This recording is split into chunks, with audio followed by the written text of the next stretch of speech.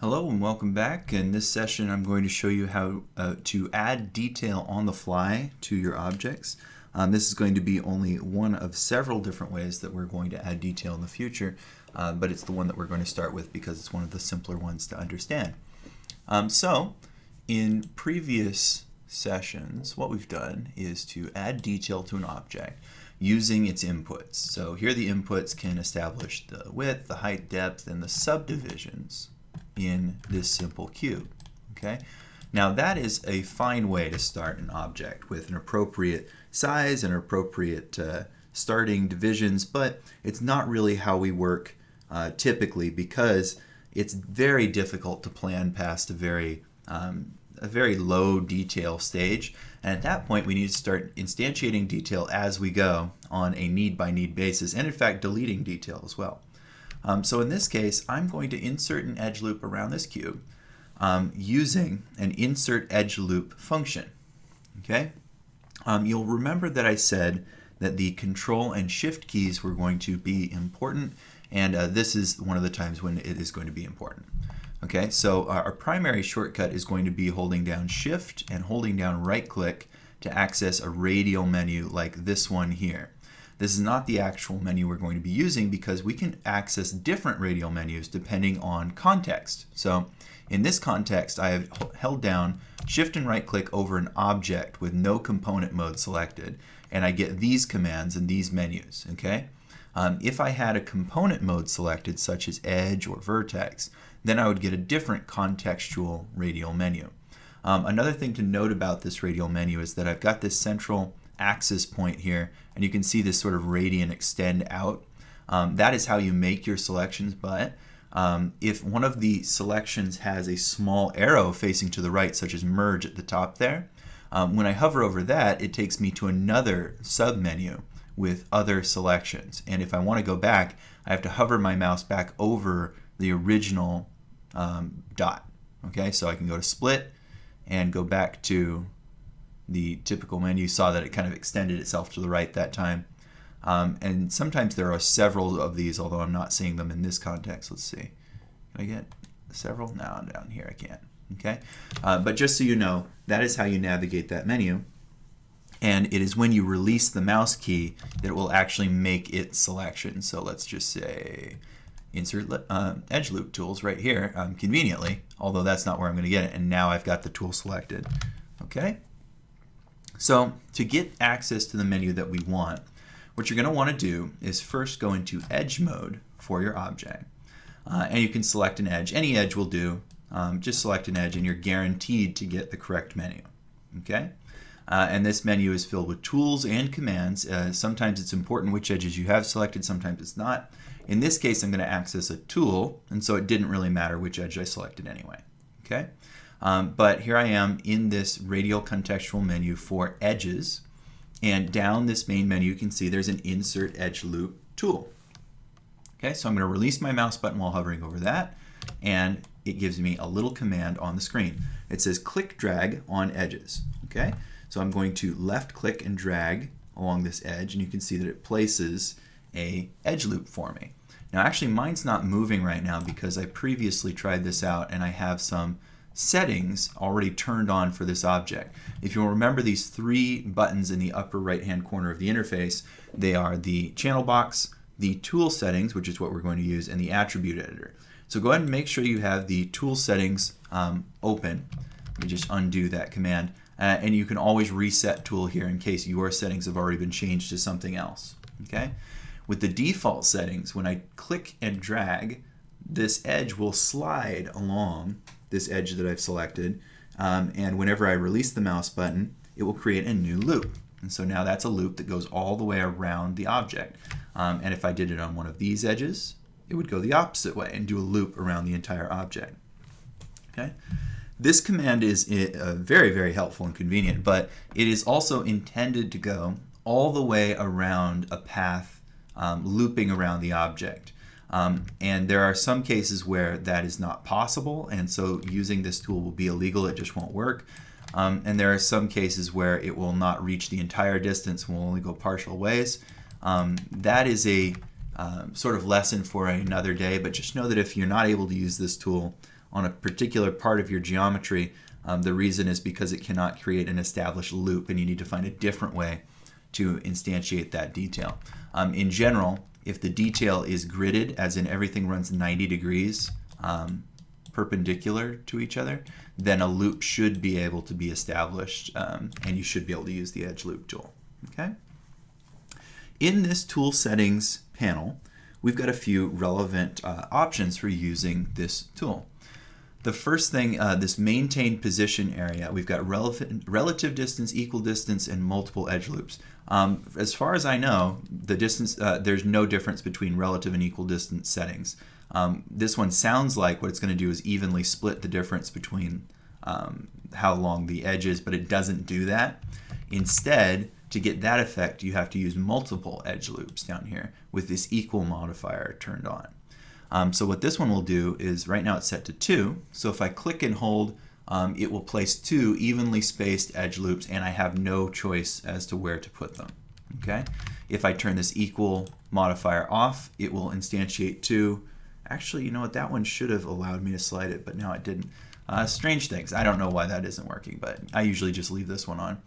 If you want one edge loop to equally split difference, you can change this down to 1, and then you can see that pops down right in the center, mathematically even, which is a very convenient way to use that tool.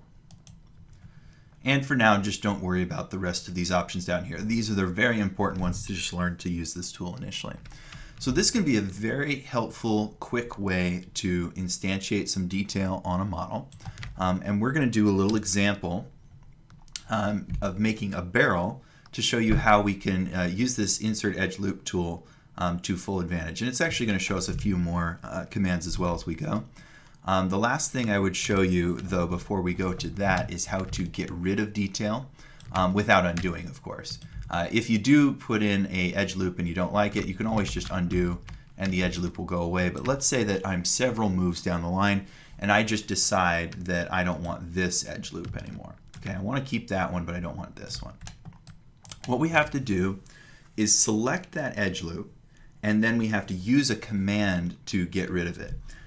You want to, in general cases, avoid using delete or backspace to delete things, because what will happen is you won't always get all of the detail to remove itself from the model. Sometimes vertices will be left over or edges will be left over, but you won't be able to see them, and it will create bad geometry. Okay, so in this case, like if I hit delete there on that edge, you can see like, wait a minute, this edge still terminates there, and so does that one, but this appears to be one face. Okay, it is one face, but those vertices are left over. Now, even if I go and delete this edge, there is still a vertex there in the middle of this uninterrupted edge, which is no good. Now, I can fix that by hand if I go and then additionally delete this vertex. Now that's one continuous edge. Then I would have to go over here, delete that edge, delete this vertex, and now I'm back to a four-sided face here. But that was a hassle, and also messy, and also dangerous, because you may just forget something, you may miss something, and then you're going to have bad geometry, maybe an inability to render correctly or to bring it into a game engine. Okay, so I'm undoing back to before I did any of that. Instead, we do have tools in the same menus that will allow us to delete information. So I've got this edge loop going around here.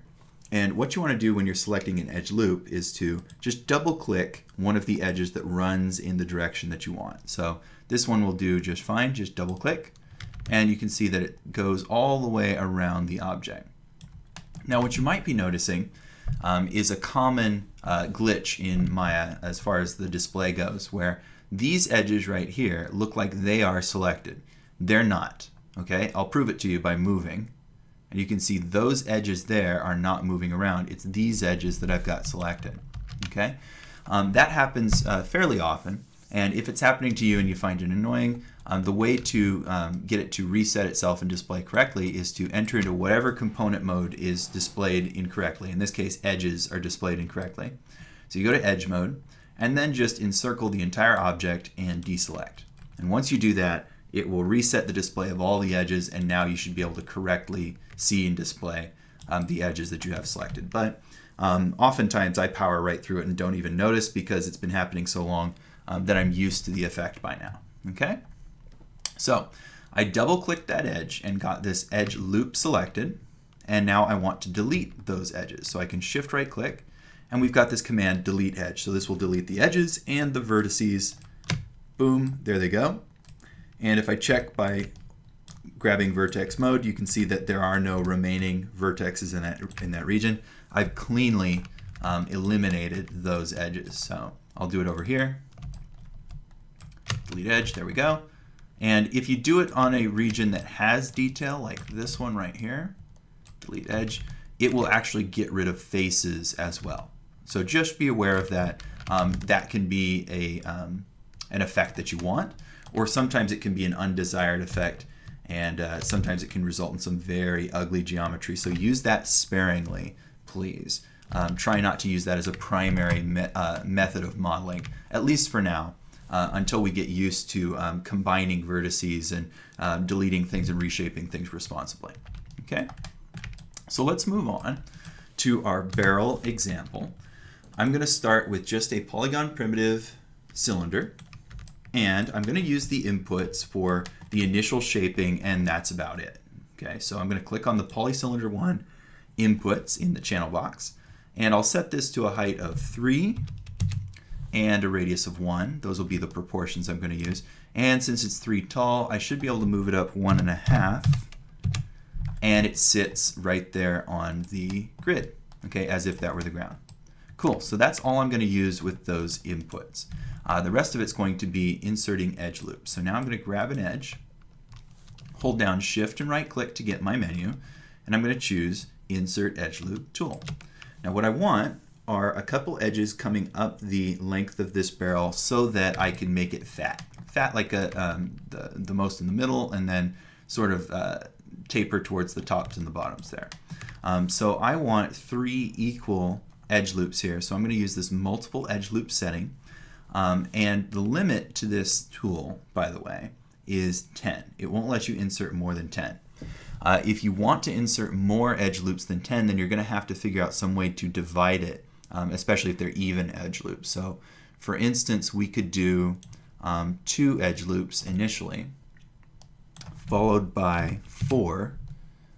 So I've got 4, 5, oops, there we go, 9, 10, 14 evenly spaced divisions going up there, not counting the cap in the bottom, which would be 15, 16 going up and down that cylinder. So you're going to have to do a little bit of math if you want more than 10 evenly spaced divisions, but I don't often find that I have a great need to do something like that all at one time, so it shouldn't come up too often.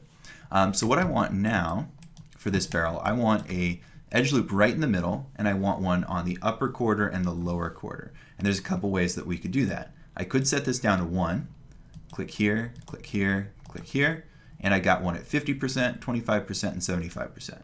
Okay, easy enough. Or, of course, I could set this to 3.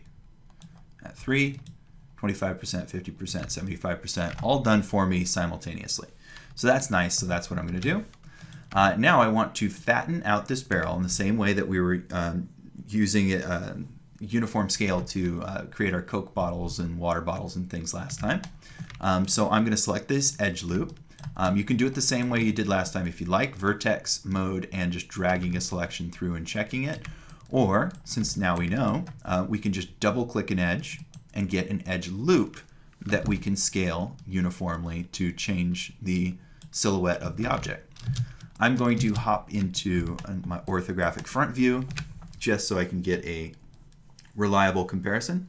Scale that out, and I'm going to grab both of these together so that they will be the exact same size, and I'm going to uniformly scale them out as well. And you could even shift them up and down by using vertical scale if you'd like. But I'm going to leave them approximately where they were. So this is a fairly nice silhouette. Okay.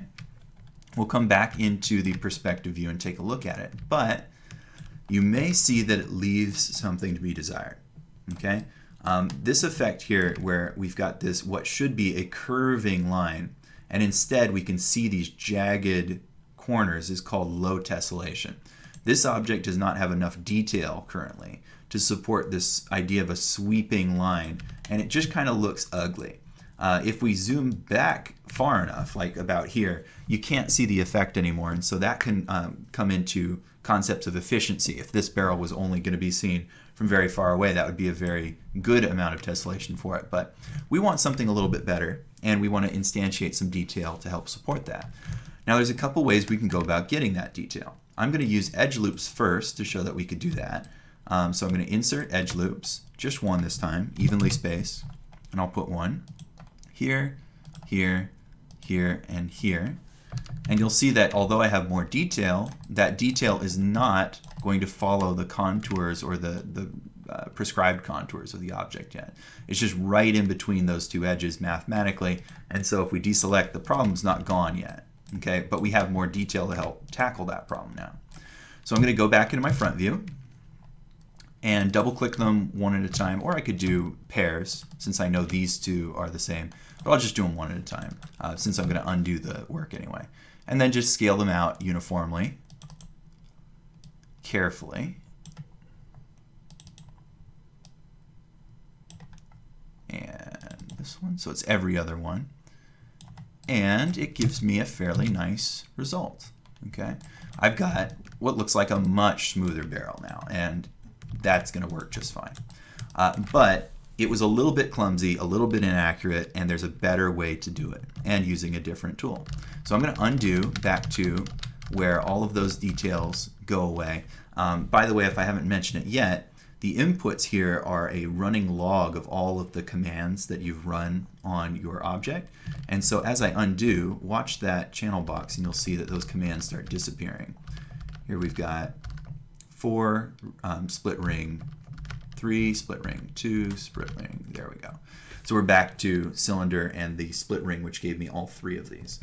If you're ever not sure if you've undone far enough back before you did a specific command, you can watch that list of inputs just to be absolutely sure. So I want more detail on this barrel, but I want it to be completely even, and I actually want it kind of centered around these initial lines. That's why I put them at 50%, 25%, and so on. And so we're going to use a second command this time. I'm going to select all 3 edge rings, and if sometimes double clicking these manipulators get in your way, just hit Q, because that is just a selection tool. It has no manipulator. Then you can double click more easily. So I'm going to double click this line, hold down Shift, double click this line, hold down Shift, double click this line. As soon as it highlights, there it is, double click. And we're going to hold down Shift and right click and choose Bevel Edge this time. Okay, Bevel Edge has numerous settings down here which we'll go over in more detail later on. But what it does is it splits each one of those edges into 2 edges. Okay, so in this case, that adds much needed detail to the curvature of my barrel and allows me to very easily in one command instead of several get that nice effect that I was looking for. Okay, so let me show you just a little bit of bevel edge. Since I haven't done anything else to this barrel, this final input here is still tweakable. So down here you can see that offset, if I click the word and then hold down middle mouse button to drag left and right, you can see offset is how far away from the original edge those 2 new edges instantiate themselves. And it's a percentage. 0%, so it's right on top of the original edge, which could be problematic, so I don't recommend doing that necessarily. Or 100% is as far away as that they could manage to get away. And then 0.5 is, evenly spaced, 50%.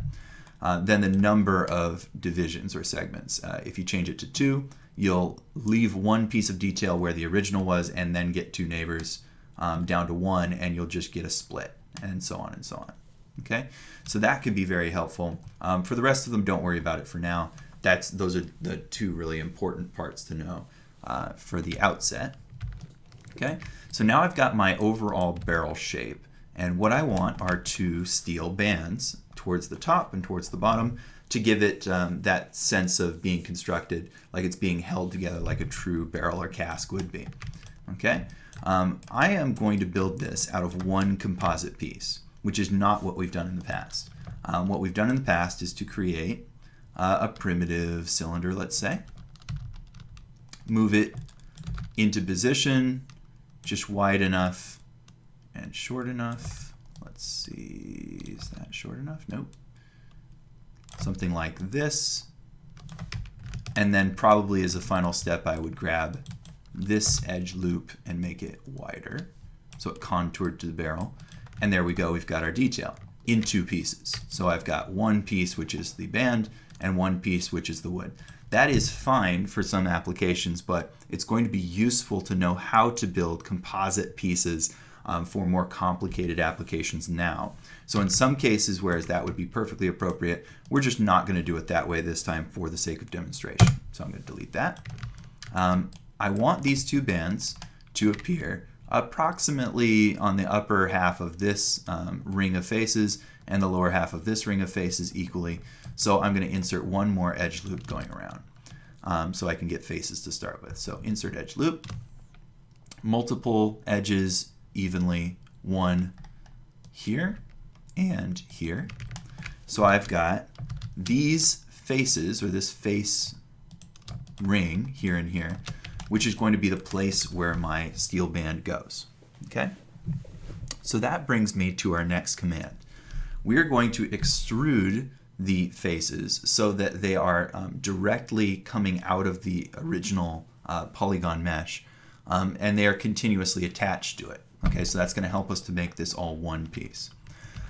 First, we need to get a selection of those face rings. Now, much like edge rings, we can get face paths or face path rings. I forget what the terminology is, but it's not using the same method, because if I just double click this face, it doesn't know which way to go. It just selects all contiguous faces, which are the attached ones, and that's not going to help us. So if you select a face, and I'll just hit Q so that my manipulator goes away, select a face, and then hold down Shift and double click a neighbor face, it will choose that direction to select a loop of faces in. Okay, and I can do that again down here, holding Shift to select this face, holding Shift still and double clicking, and I get a continuous selection of faces. If you can't make that work correctly, just know that you can still make a slice selection like that, or if you want to be very, very careful, you can come into an orthographic view and make a slice selection there. Okay, all of those methods are equally valid. None of them is going to cause a problem or anything. It's down to preference. So I've got those faces selected, and I'm going to want to activate my Extrude Face tool. It's the same menu that we used for our insert edge loops, only now it's going to be contextual to faces because that's what we have selected. So hold down Shift and right click, and now here's our face menu, and Extrude Face exists at the bottom. So release the mouse button when hovering over that, and don't hit any more keys. Okay? Your manipulator is going to look slightly different, and it might be a little bit confusing, but these are this is now a manipulator which is contextual to the Extrude Face command that we just ran. What's going on here is that the manipulator is in its normal space for that face right now. Normal space is a space that extrudes directly out from the face, so in a perpendicular angle from the face as it sits on the mesh. So you can see this kind of angles upward into the air because that face is kind of leaned back.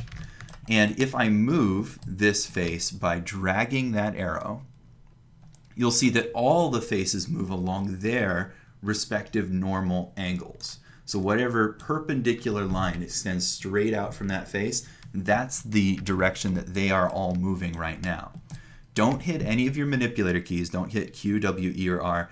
If you happen to do that, go back before you ran the command and run it again to see this effect. Okay? But you need this manipulator uninterrupted with these words floating here in order to see this effect. Now the other angles are actually going to mess it up, right? Because the normal angle doesn't really conform to an even spacing this way or that way. It's only this normal direction, the Z direction here, that it's going to be helpful in. If you do hit a manipulator tool, like W, now it's going to treat this as if it were world space, and that's what we're used to already. So sometimes you want that manipulator and sometimes you don't. So I'm going to undo. You can see poly extrude face still exists here, so I'm going to undo again. Poly extrude face disappeared, so now I'm back to just having a selection of faces. Okay, so I'm going to run the command again, extrude face, and now we're going to mess around with these words over on the side here. So remember, you can left click and drag these words to affect them, and if they're moving too quickly, hold down Control as you drag those and they will drag more slowly, or hold down Shift to drag them and they will drag more quickly. Okay, and you can undo those as well. So I'm going to use Control and click and drag this word thickness until I get the appropriate distance away from the barrel. And in this context, offset will make this band thinner or wider in the extrude direction, which is unnecessary at this point, so I'm not going to do it. And as you might be able to guess, divisions would put additional edge loops along the distance of the extrusion. So that's just the sides there, and that's what was extruded out from the object. Okay, so we don't need any of that. We just need a little bit of thickness so that we get these bands moving out along the barrel like that. And that looks pretty nice. Okay, we can continue using this command on the caps because I would like a little bit of a lip of the wood followed by a sink down to where the caps would be hammered into place on the top and bottom. Okay. If we were trying to insert an edge loop on this cap, it wouldn't work because there is no smooth path in a grid formation here. So insert edge loop tool, if I click, you can see it just can't do it. Okay, because all of these vertexes on the left-hand side of all of these faces going around are the same vertex. It can't find a path. It can do it down here because that is a grid, okay, but not up here where there are wedges or triangles. All right. So instead, if we need additional detail on a cap like this, what we can do is select the faces. So I'm going to make a selection straight down this object. Whoop, looks like we've got that error again. So I'm just going to select everything, deselect, and then I'll make my selection on the cap one more time. So straight down through, and I'll double check to see if I got what I wanted to. Ooh, it looks like I missed a little bit there. So I'll go ahead and make another selection. Let's see. Just like that. There we go. Okay, so that's what I wanted selected, the top and the bottom. Okay, and we're going to go ahead and extrude. Extrude face. Okay, so I would like a secondary ring on the inside of this cap. So I'm just going to use offset instead of thickness this time to slide that detail inward. Okay, and that's all I want. This little face is going to sit right where it is, and I want to have these faces just scooched inward a little bit so we can use that as an additional starting place. Okay, now I'm going to run extrude again. Okay, so 2 times in a row. 1 to scoot this stuff in, and I'm going to hit G to run this again. Okay, G will repeat your last command. And this time, I'm going to use thickness to slide these new faces downward. Okay, I'm using Control a lot right now because these are very minute. And I'll even give it a little bit of offset to make it slightly wider so that these panels are kind of following the outward sweeping angles there. Okay, and since I haven't been hitting my manipulator keys, I've just been using these inputs for the extrude, everything that I'm doing down there is happening in the tangent space up here as well, so they look exactly the same. Okay, very, very convenient to model symmetrically like that when you can. If you can't, it's okay. You can always do things more than once, but in this case, the barrel is very symmetrical, and so this ends up being very convenient. Okay? So those were a couple tools that you can use to get additional detail in your models, both insert edge loops and extrude, as well as bevel. And you're going to be using those to make 3 simple objects this week for your homework. And I want them to be 3 simple objects, as in they should resemble primitives like this barrel does. With the exception of a few small changes, this barrel is essentially a cylinder. So you want to think about cubic shaped objects, cylindrical shaped objects, spherical shaped objects with these additional details and embellishments added onto them so that you can practice these tools, get comfortable with these tools as we move forward to more and more detailed objects.